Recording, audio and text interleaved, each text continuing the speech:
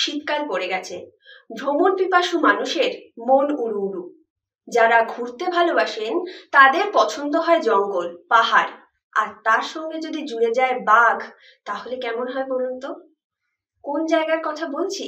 একদম ঠিক ধরেছেন, মধ্যপ্রদেশের কথা বলছি। আজকে আপনাদের আমরা দেব মধ্যপ্রদেশ ট্যুরিজমের হাঁড়ির খবর। আমাদের মধ্যে উপস্থিত এমন দুজন মানুষ যারা সব থেকে ভালো আপনাদের দিতে পারবেন মধ্যপ্রদেশ ট্যুরিজমের নানান রকম খবর। আজকে আমাদের মধ্যে আমরা পেয়েছি খোদ মধ্যপ্রদেশের পর্যটন মন্ত্রী শ্রী ধর্মেন্দ্র সিং লোধি এবং প্রিন্সিপাল সেক্রেটারি ট্যুরিজম সেও শেখর শুক্লা। চলুন দেখে নিই তারা কি বলছেন মধ্যপ্রদেশ ট্যুরিজম সম্পর্কে।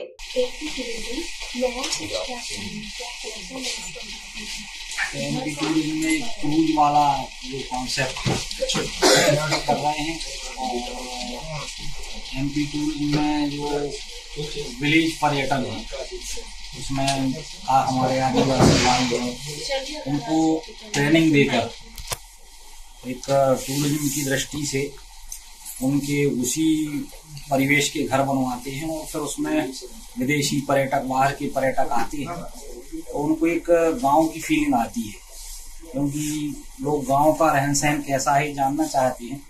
तो ये विलेज टूरिज्म में भी नया प्रमोट अपन कर रहे हैं। अभी 100 से ऊपर घर बनाए गए हैं विलेज की दृष्टि से।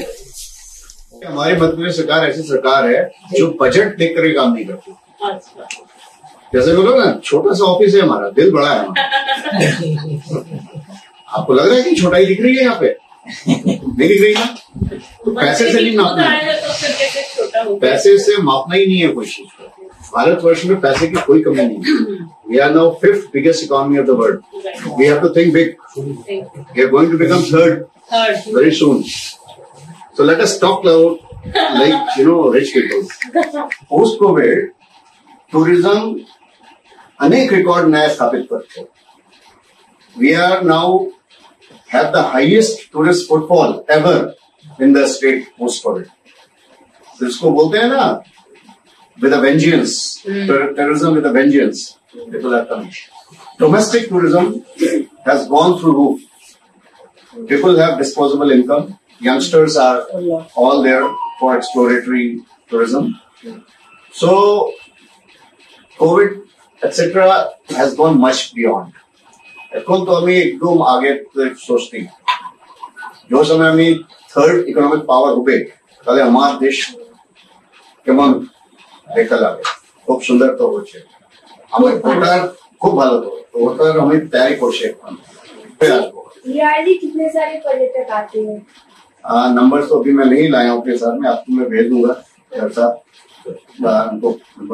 आपका टूरिज्म ऑपरेशन क्या करता है और इनमें से कितना है हमारा देश का और कितना बाहर से आते हैं? बाहर से कम हो गया पोस्ट कोविड, वो बात सही है। कोविड के पहले बहुत अच्छा था, अभी वो रिसर्जेंस नहीं आया है, उसमें पूरे देश में ही नहीं आया है, धीरे धीरे उठ रहा है। बट हमारी तैयारी हुई और हम चाहते हैं कि विदेशी पर्यटक की बड़ी संख्या में आना। They see that the combined families are still existent in India. That's a way of our life. They see the minimalistic way of living in India. They totally they're bowled over or sold over. So these kind of experiences these are our USPs. While selling this product to the inbound tourists, we have to be careful also that we don't imbibe those wrong practices over here. If they go to a village, some certain protocol have to be followed. And how about tribal tourism? This is what this total taken together, both things taken together, we are doing.